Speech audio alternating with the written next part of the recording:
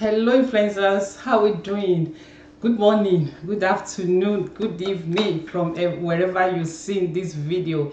Welcome to another interesting edition of No Host Bad with IT.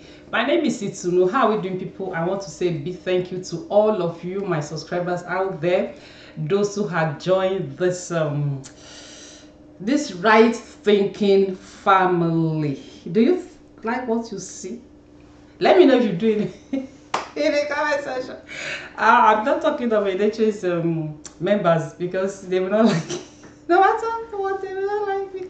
I don't really mind. So this video is for the purpose of enlightenment. You know, it's for the purpose of us getting to know what's up. You know, so like I said, it's for us to be educated, to be enlightened, so that we will know what is prevalent in our society.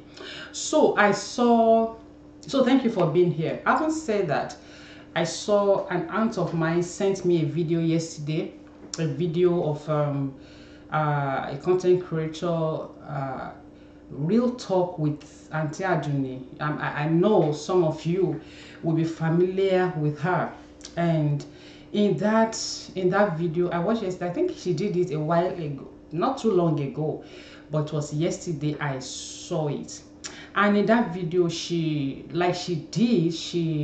said she wanted to create awareness on this trend about Deborah Enenche, the son of Pastor Paul and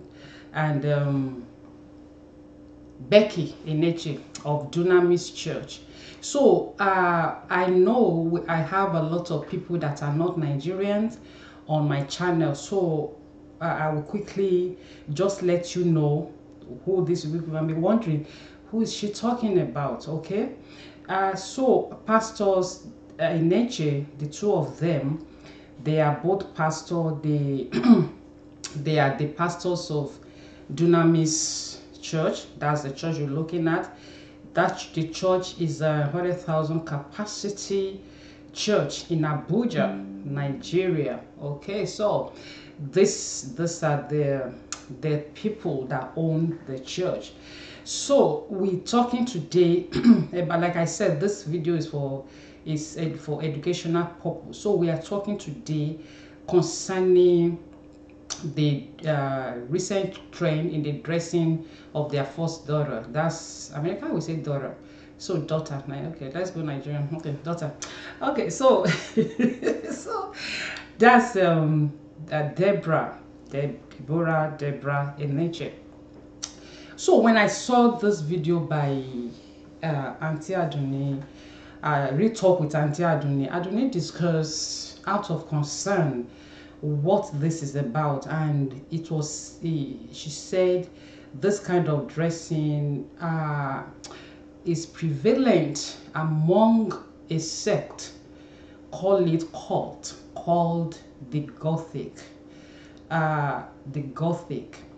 My closest knowledge of that word is, if you use computer very well, like I do in words, Century Gothic is a font in the computer set programming. So I never knew that such, a sect or a cult is called the Gothic. All right. So like Aduni said in the video I saw yesterday, I became concerned because our youth this day, I can tell you for free that they are endangered species. A lot of time I pity them because I don't know what they are enjoying this day. I don't know. If you are older in the house, you will remember back in Nigeria when we had the long vac, around September and all that. We'll go on vacation, we'll go visit cousins, families. Sometimes we have summer school. Did you remember? If you remember such such period? Please let me know in the comment section. And we had in secondary school, back then in Nigeria, we had paramilitary groups, we had the Boys Brigade, we had the Girls Guide, we had the Girls Brigade, we had the Red Cross. All these groups, we belong to all these groups, and we will go for camping in the bushes. Oh, it was fun. Those are the things that prepared us for the future. Those are the things that helped us to be resilient. Those are the things that taught us hard work. Those are the things that taught us that nothing good comes easy. But then when you see what is going on in Nigeria today, I pity the youth, because back then we went to parties, right? Let me know if you did. Disco. Good old days, all right? Disco, went to discos, we did everything. Now, these days, a young girl is not even sure of her boyfriend. We had boyfriends, yes. You know, there is a saying in my language that the mouth of the old seems as if it has never sucked breast before, right? If you look at an old man, an old woman, be like, okay, you would conclude that this one has never sucked breast before. Forget it, they did. Alright, meaning that we were once babies, you know. So a girl now doesn't know, an undergraduate, whatever now, doesn't know the kind of boy she's going out with. She's not sure if that boy will use her one day for rituals. We hear stories all the time of boyfriends that used their girlfriends as rituals. Yes, so a story was told of a lady who her boyfriend, her fiance, someone who's supposed to be her fiance, said, okay, let's go and meet one of my uncles that you've not met. They were preparing for marriage, and he set up, in that same Nigeria, he set up a herbalist for her on the road, and they kidnapped her and they tied her. I'm trying to pick my words because of YouTube system. All right, so we see that all the time. So now, youth of today, they don't have any, they are constantly in danger.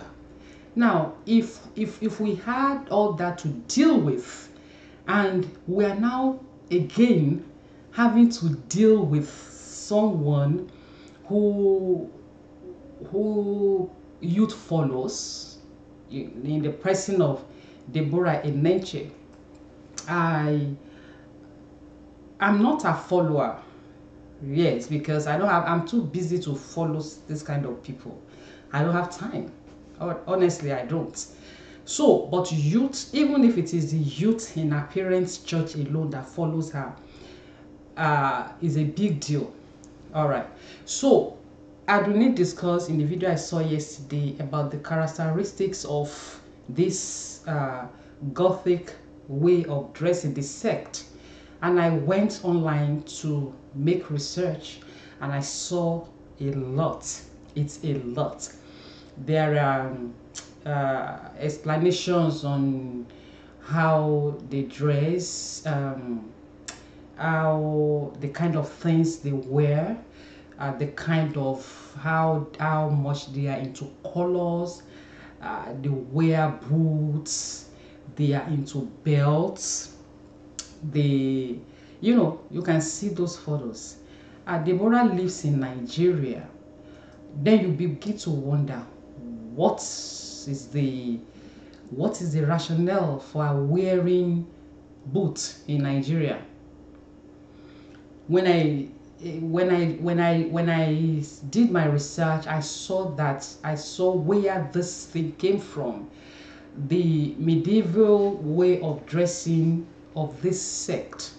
And I'm wondering, are we missing something? Like I said, this video is to enlighten parents, just like Aduni did in the video I saw yesterday, that by the time your children begin to show this kind of traits, you'll be able to know, you'll be able to nip it in the bud. It's so alarming, the kind of things Nigerian pastors do. We've talked about them a lot, for those who are ready to open their minds and hear that it won't be too late. There was a time last year, late 2022 stroke last year, when there were a lot of talks about exchange of swords, what those swords signify, that they are in this kind of initiating them into Freemason, all sorts. And I'm wondering, what is the purpose of all this? Is it just to do the work of God? Our fathers of old, people who served God, who these people say they follow, the call of God was something. Those fathers of faith, none of them is alive right now. Those fathers of faith, they rejected these calls initially. It wasn't something they embrace, because they know that the work of God is more than all this flamboyancy we are seeing all over the place. Is a big deal. It's a big work. So when we see, now that we see how this girl dresses, she has all the characteristics of this Gothic people that we're talking about, the sect that we're talking about. So that's why, parents, please, we need to be very vigilant. I check out, Adonis said yesterday that she kind of had a consolation that, oh well, their dressing doesn't come cheap. I checked online, I saw some of their dresses that are like $37, $40, $45 and all that. But what I want us to know is that there will be recruitment in this kind of sect. So because there are, when that broadcast was going on, although it was an old video I saw, she did it live, all right. When it was going on, someone wrote comment, because she was reading out some comment. Someone wrote comment that Deborah's followers are writing on her page. I don't know which of the page. Like I said, I can't have time to be following this kind of person. I'm too busy for that. All right. So that they wrote on her page that, oh, you're dressing fine, you are cute in your dressing, and all that. Now, if they showed interest in her and they sent her DM or whatever, what is it, we like it, why, how can I get it? Trust me, if she is indeed in this Gothic cult of a thing, she will recruit them. Yes, she will buy these things for them for free. It's like churches doing evangelism. You want to give people you are talking to, you are giving messages about Christ to, you want to give them things that will make them come into your church. So it's the same thing. So if they reach out to her that, oh, this dress, I like it, what is it about, she will recruit them. So it's not about that their dressing doesn't come cheap. Both is what we wear, not even in all seasons in abroad. Like now, nobody is wearing boots in the US as I speak to you. It is what we wear during the winter. So if someone is living in Nigeria and she's wearing boots, what does it mean? Like all other cults, there are ways by which they identify themselves. Please give this video a thumbs up and let me know your comments in the comment section. I always say when you give videos thumbs up is for YouTube to suggest the video to like minds like you. All right, thank you for doing that. So, like I was saying, there are ways by which they recognize themselves. So these are symbols. All these belts, boots. I saw, the wearing of corsets, and and all that. They are, when they use lipsticks, is either it is black or some deep colors. It can be deep red, it can be deep purple, and all that. So what are we saying? These are tokens. Yes, these are tokens that will allow them to recognize themselves. That's if she's in this cult. So if, like I mentioned, the passing of a sword, the giving of sword to some pastors in Nigeria, some of us discussed it on our channel then. And there was a time, what was his name? Apostle Selma was given the sword, and it was said that he didn't know what it was. So maybe when he watched YouTube channels and he saw the analysis of those swords, there was a content creator I saw that said he was planning to go and return it. That means he might have taken it out of ignorance. That's why we're talking about Deborah Enenche now, Pastor Paul Enenche's son. All right, so that our youth, they are dealing with enough. Honestly, they are dealing with more than enough for now, for them to now get recruited innocently into a cult. And what usually happens after recruitment is that you can't go back, because now there will be threats, there will be all that. It might not be, it's very prevalent in abroad. The origin was from Germany. So, and the French too, they are into it. During the live broadcast of Ajuni, someone said this girl schooled in London, in UK. Okay, so maybe that will explain, if she's in it, how she got involved. So if fathers, we have discussed a lot about Enenche. I discussed a video where I actually asked about his mom is late.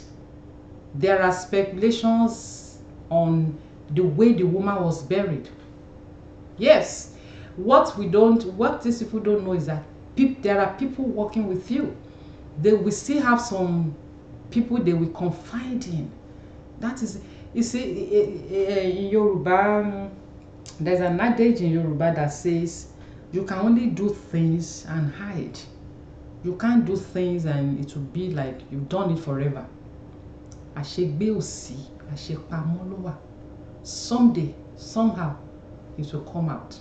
Now, having said that, Aduni said something yesterday that I really want us to pay attention to. She said there's nothing like Jesus coming back. Yes, that people will just be born. She was just trying to tell church people that don't believe all this thing that they are telling you, that there is heaven, there is hell, that's all that. There's nothing like that.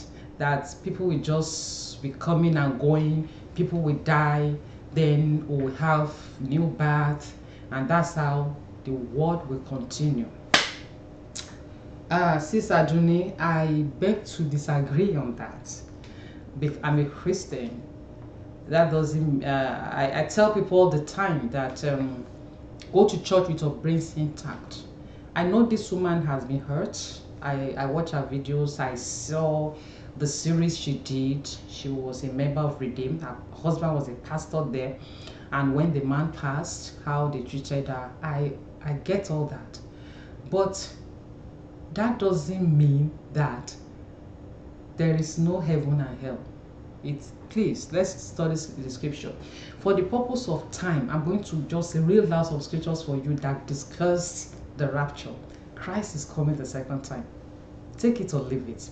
Because when you pass out that information to people, it's huge. It's huge.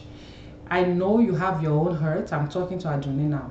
I know you have your own hurt about the church. The thing is that there is no church in heaven. No. There is no denomination. No redeem. No winners. No. It is here that ends.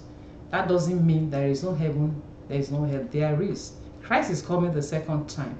If you look at Luke 18:18, Jesus he asked them that he's coming to take his bride. Will he meet faith when he arrives? That's the scripture that says that. If you look at 1 Corinthians 15:50-33, please read these scriptures. Those are the ones that talked about rapture. The Bible doesn't lie, except if you have another thing you read apart from the Bible. John 14:1-3, Colossians 3:4, 1 Thessalonians 4:13-18. I wrote them here. 1 Thessalonians 2:3, 2 Timothy 4:1, chapter 1 verse 1 and verse 8. Please check them out. Titus 2:13, Hebrew 9:28, James 5:7-9, 1 Peter 5:4, Revelation 2:22. That's the last chapter in the Bible. And verse 12 of it is said, behold, I come quickly. That's Jesus talking there. And my reward is with me, to give to everyone as their work shall be. Christ, the Bible doesn't lie. The problem, like I said, I feel her pain. The problem with the church, with church people, is that, like I always say on this channel, go to church with your brains intact. Nobody can brainwash me in church, because I don't go to church with my brains intact. I study the scripture. I don't rely on what anybody says. If the Bible is there for me, black and white, I read it. So that thing that there is no heaven, there is no hell, no. If Christ died, if you believe that Christ died, that he was crucified for us, you must believe that he's coming back, because he said he's coming back. When during the ascension, when it was when it was being taken up, after the resurrection, he walked the surface of the earth, for some weeks.